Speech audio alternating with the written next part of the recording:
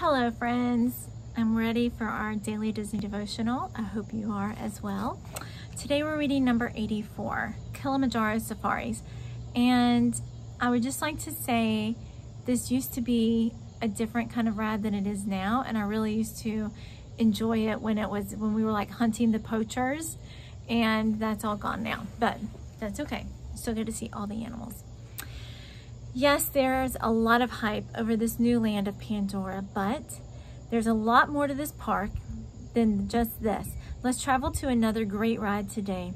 Before Pandora existed, most people typically started with one of two rides. To go to one, you have to go to African land, and then in the back left of the park. To go to the other, you have to go to the Asian land, and you have to be firm in your choice because it is a long way in between the two of them. You can't just do one right after the other either, at least not without a decent trek in between. So do we want to go right or left? Our family typically chooses left. There's no wrong answer. They are both great rides, and we'll talk about the other one next. We're gonna go left today for a pretty good reason, and I'll explain that shortly. So let's talk about Kilimanjaro Safaris. Kilimanjaro Safaris opened with the park in 1998. This is one of a kind ride that is truly unique to Disney World. It is a definite must-do at Animal Kingdom and is typically enjoyed by all guests, and you can't say that about most rides.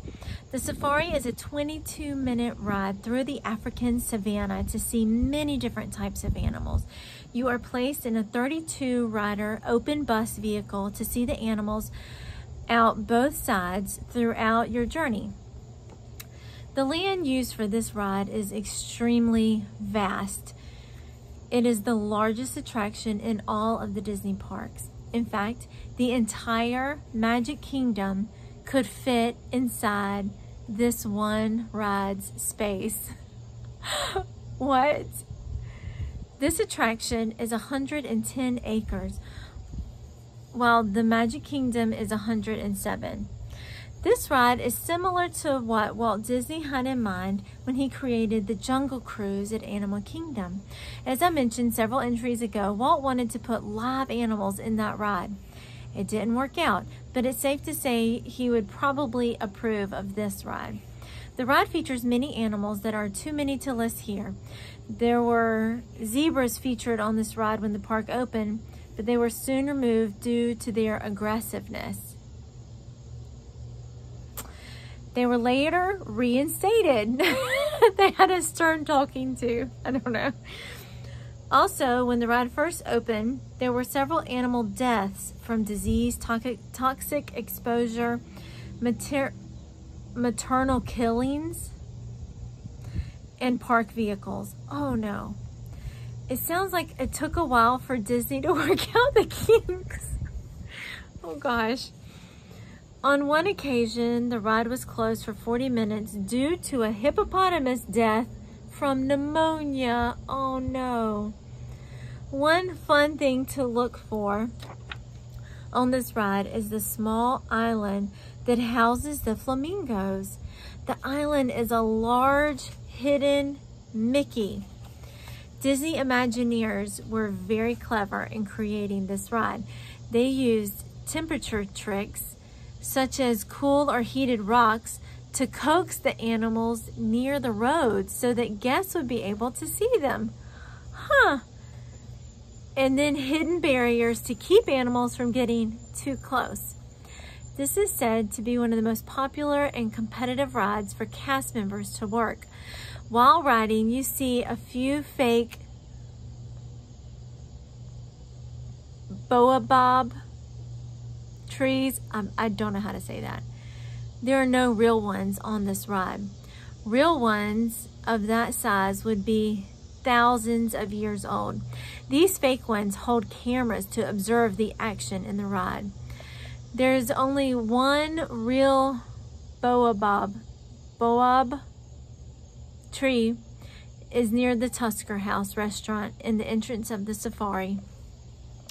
When the ride first opened, there was a whole story attached to this ride about animal poaching. This is what I was talking about.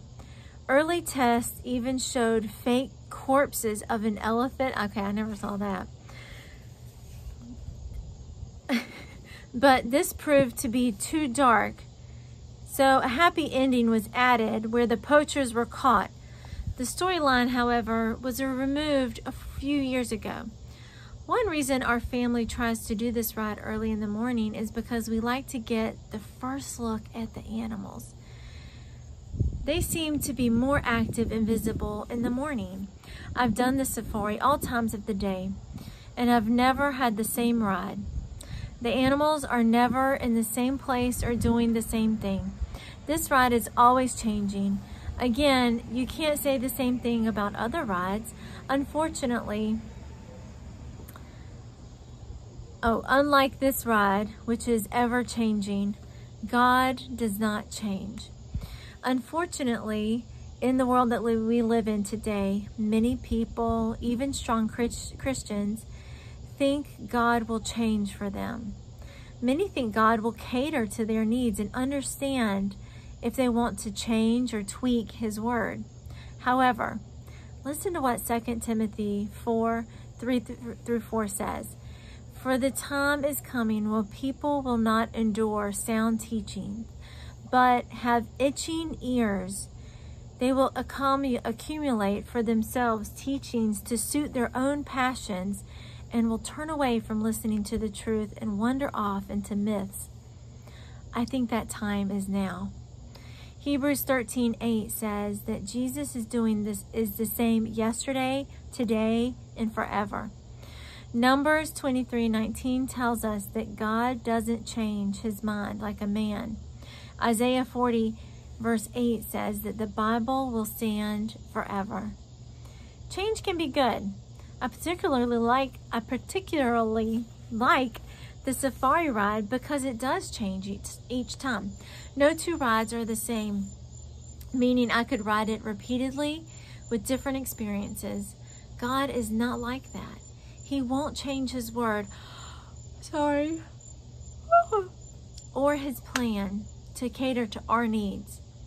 We must remember this and study his word diligently to know what he wants for us. I hope you enjoy the safari as much as I do. It's a great reminder of God's creation as well. Keep in mind as you ride, the same God who created these animals and trees and beautiful landscapes is the same God who created you and me. He will be that same God forever without changing. The end.